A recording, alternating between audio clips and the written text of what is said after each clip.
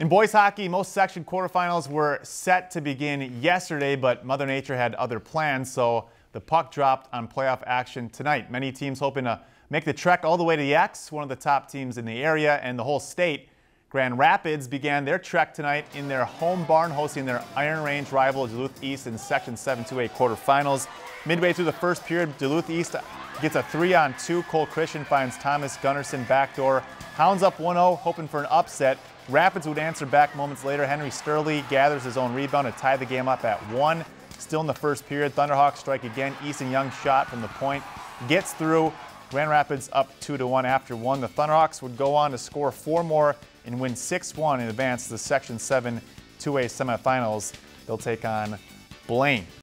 Lakeland News is member-supported content. Please consider supporting Lakeland News today.